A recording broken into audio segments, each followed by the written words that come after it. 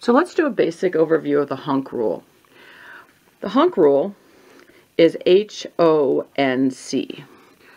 H stands for hydrogen. O stands for oxygen. And N stands for nitrogen. C stands for carbon. And these are all elements that are common in molecules that we want to look at and form. So hydrogen has one bond. Oxygen has two bonds. Nitrogen has three bonds. And carbon has four bonds. Let's take a look at some examples.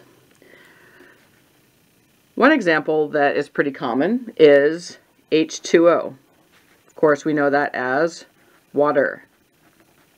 So water has an oxygen with two bonds, and then the hydrogen, each hydrogen has one bond. One hydrogen, two hydrogens, an oxygen with two bonds. We also have CO2, which is carbon dioxide.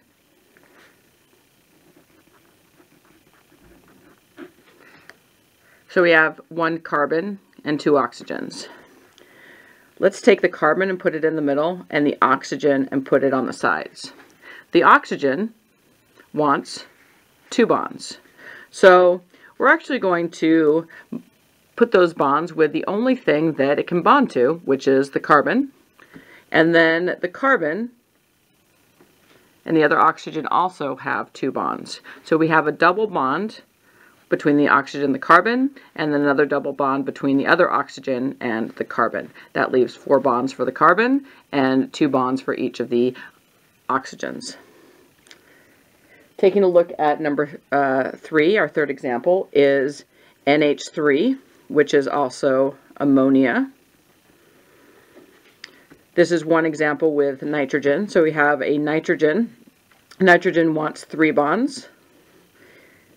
And we're going to have then an H connected to each of those bonds. So one bond, two bonds, three bonds for nitrogen. And that is 3 examples of the HONC rule and its basics.